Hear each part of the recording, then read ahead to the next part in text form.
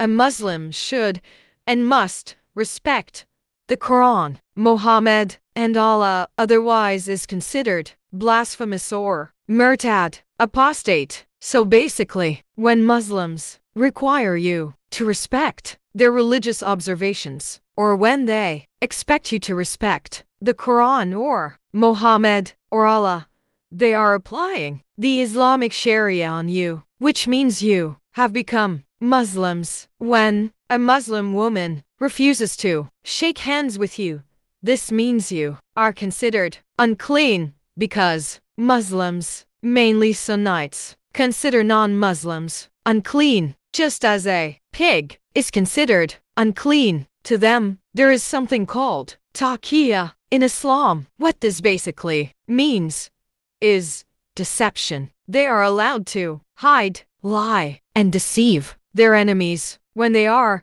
weak or have low numbers. But once as they get strong, they expose their true identity. So do not humble yourselves and call for peace while you are at your highest points. And God is with you, and He will not leave you for your deeds. Quran, Surah Muhammad, verse 35. So when they're telling now that Islam is the religion of peace, do realize that this is taqiyya, because they are now weak. It won't take long for them to show you their true colors.